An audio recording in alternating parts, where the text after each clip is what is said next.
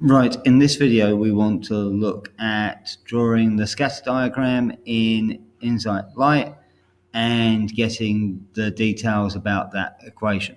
So, first off, remember in INZight Lite we automatically default back to the first variable being in the dataset, and when we come to do bivariate we need to put our response variable in as the first variable and our explanatory variable in as the second variable.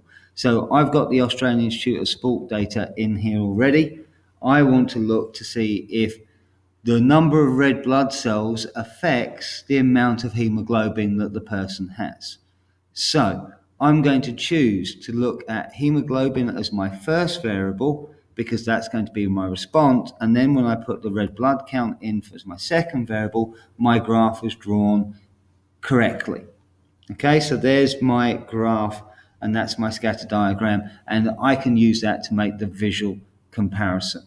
Okay, so I'd automatically be saying things along the lines of, as the amount of red blood count increases, the amount of hemocratin also tends to increase. Hemoglobin also tends to increase. Now, I also want to be able to fit a line of best fit in here. So that is under the advanced options. And when I click on that button, it opens up a new window on the side. So one of my options is to change my graph appearance. And in there, I get to add trend curves. So I'm going to tell it that I want to add a trend curve, and I'm most likely going to want to add a linear curve. So now by clicking on that, I've now got my trend line appearing on my graph.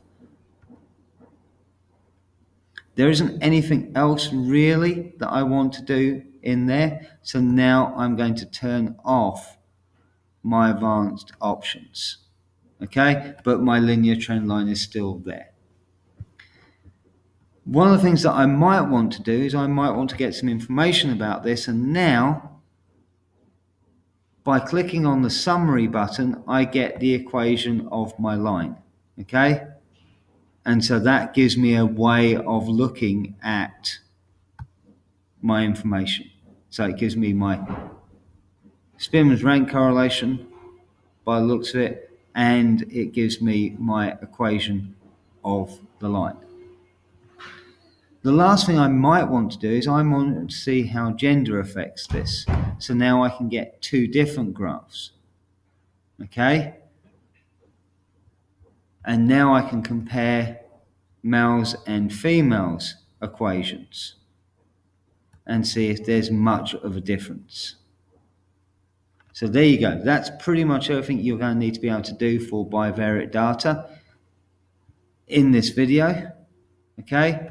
Remember, we are generally looking for visual interpretations of what you can see, and we want reasons and we want evidence of why you think that. So try and think about when you're phrasing what you notice to try and cover those bases. Until next time.